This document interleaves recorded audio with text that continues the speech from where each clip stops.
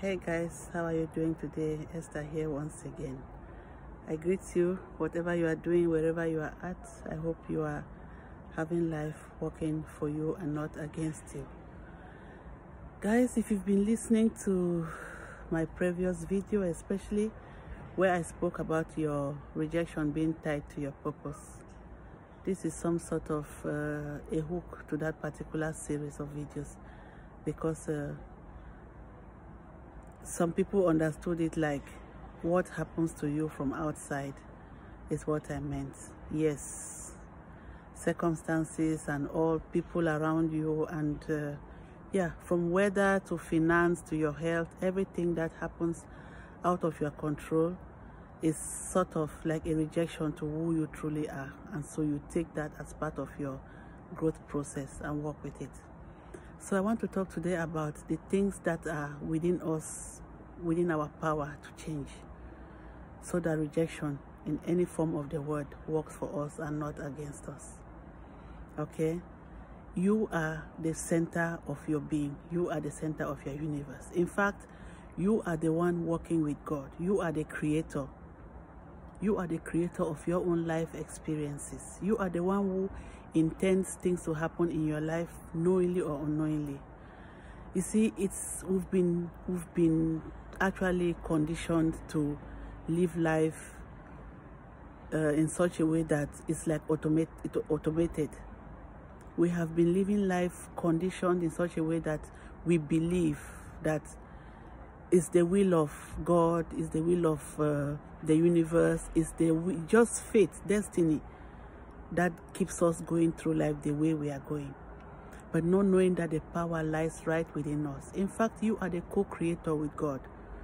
God has completed his work. God has done everything he has to do for us. It is for us right now to know these things and take our lives by our own hands. In fact, let me point this out to you very clearly right now. The greatest part of your work in this life is to find your purpose.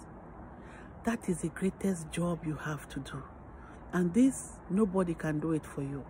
And this, it is only when you take the bull by the hand, you know these things and know that yes, you can change your life for the better, for the best, then can anything work with you.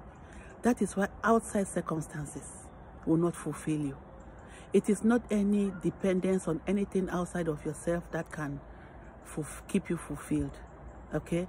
That is why you have the power within. If the power within you is recognized and is acknowledged and you are aware of it and you take hold of it and you work with it, in fact, that's the power of the God that created you. He gave it to you. I could go on and on to quote Bible verses that support this fact. So it is for you to know who you truly are and to know how to move forward towards your purpose. Nobody will help you find your purpose. In fact, anybody who comes into your life, be it a spouse in marriage, be it your children, be it your career, be it your finances, be it your health, every challenge that you face around those things is part of your growth. If you look at it from that point of view, you will excel from it. Have you ever wondered how much peace we have when we have overcome one struggle? That is how it is. These struggles, so to speak, challenges, they keep us focused. They keep us going in the direction that we are supposed to go into. So guys, why am I saying all this? For us to grow, we surely need somebody who has been there and done that to take us by the hand. These particular messages will be coming out to you in your faces, because one way or the other, these are the things that have helped me. In fact, knowledge is one of the things that nobody can ever take from you. Life experiences, they are your best friends. Challenges that you've ever faced in life, they are your best tools. Do not waste them. Do not waste them. Take good care of them and make good use of them. They are your best. Nobody can ever take them away from you.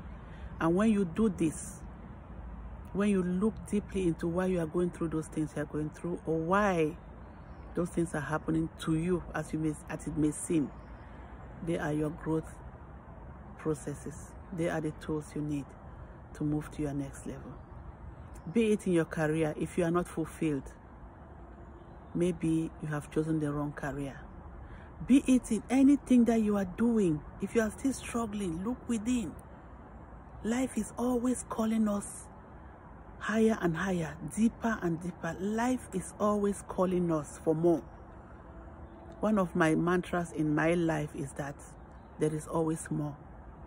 Some people ask me, I just want to be singing the whole time. I just want to be dancing the whole time. I just feel like life is good to me. God is good to me. I say yes. But know that you won't stay there. There is always more. When you reach out for more, you will see more. You will find more.